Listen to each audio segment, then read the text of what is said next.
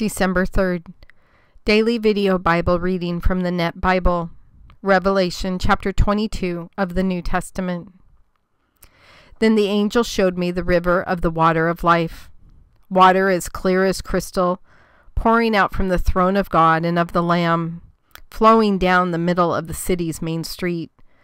On each side of the river is the tree of life, producing 12 kinds of fruit, yielding its fruit every month of the year. Its leaves are for the healing of the nations, and there will no longer be any curse, and the throne of God and the Lamb will be in the city. His servants will worship him, and they will see his face, and his name will be on their foreheads. Night will be no more, and they will not need the light of a lamp or the light of the sun, because the Lord God will shine on them, and they will reign forever and ever. Then the angel said to me, "These words are reliable and true. The Lord, the God of the spirits of the prophets, has sent his angel to show his servants what must happen soon. Look, I am coming soon. Blessed is the one who keeps the words of the prophecy expressed in this book. I, John, am the one who heard and saw these things. And when I heard and saw them, I threw myself down to worship at the feet of the angel who was showing them to me. But he said to me, 'Do not do this. I am a fellow servant with you and with your brothers, the prophets, and with those who obey the words of this book. Worship God.' Then he said to me, 'Do not seal up the words of the prophecy contained in this book, because the time is near. The evildoer must continue to do evil, and the one who is morally filthy must continue to be filthy. The one who is righteous must continue to act righteously, and the one who is holy must continue to be holy. Look, I am coming soon, and my reward is with me to pay each one according to what he has done. I am the Alpha and the Omega, the first and the last, the beginning and the end. Blessed are those who wash their robes so that they can have access to the tree of life and can enter into the city by the gates. Outside are the dogs and the sorcerers and the sexually immoral and the murderers and the idolaters and everyone who loves and practices falsehood. I, Jesus, have sent my angel to testify to you about these things for the churches. I am the root and the descendant of David, the bright morning star. And the Spirit and the bride say, 'Come.' And let the one who hears say, 'Come.' And let the one who is thirsty come. Let the one who wants it take the water of life free of charge. I testify to the one who hears the words of the prophecy contained in this book.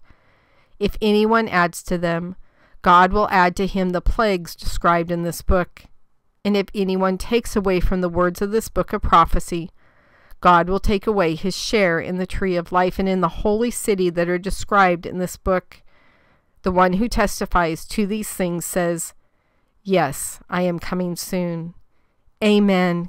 Come, Lord Jesus. The grace of the Lord Jesus be with all."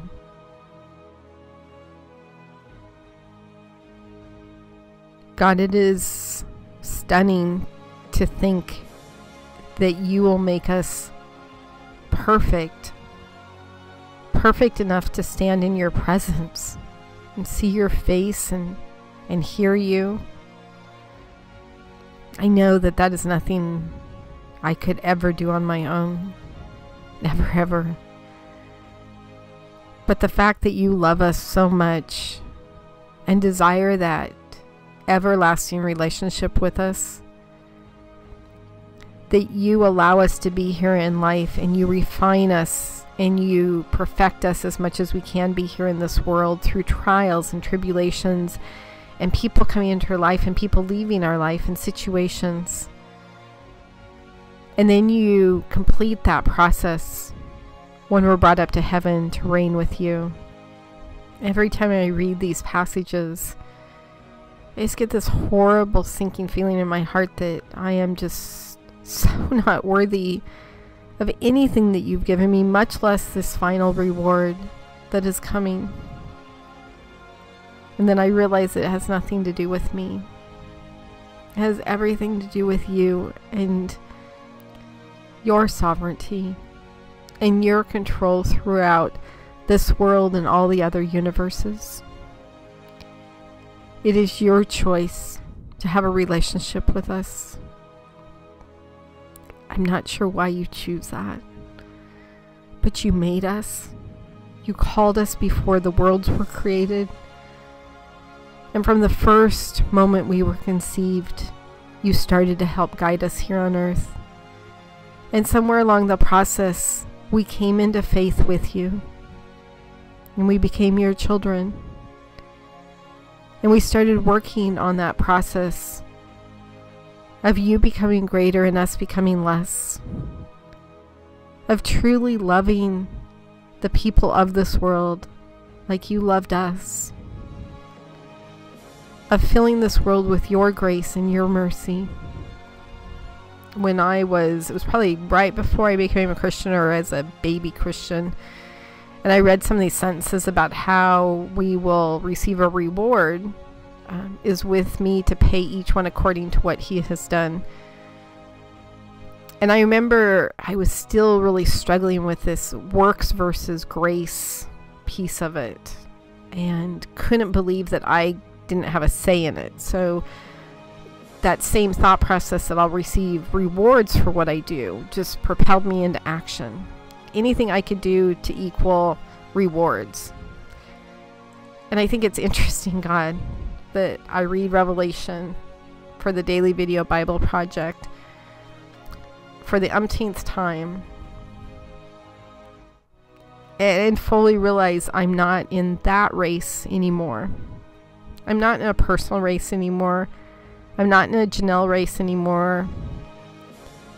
I'm in the race to glorify you, God. I don't want any reward. The only reward I want is for you to be glorified, for the world on bended knee to glorify you, God. My heart breaks so much for my friends and the people that I'm meeting who don't know you. Sure, they know your name, but they don't understand your power. They don't understand your grace. They don't understand your sovereignty. They don't understand that you sacrificed your son for us. And they certainly don't understand what's coming. God, I pray to you that if it's your will, if it's your timing, that if there's anyone listening to this video right now who isn't there yet, who may potentially think that they're going to be those people outside of those gates, those people getting thrown into the lake of fire, God, if it's your will and your timing, allow them to hear these words, these powerful words of yours that we are reading. Allow them to sift out through their mind into their heart and eventually propel them into action, so they too will want to glorify you, God. So they will understand what true love really is. So they will have kindness and compassion and joy and grace, all because of the new heart you gave us through your Son, Jesus Christ, whose name I honor and pray to. Amen.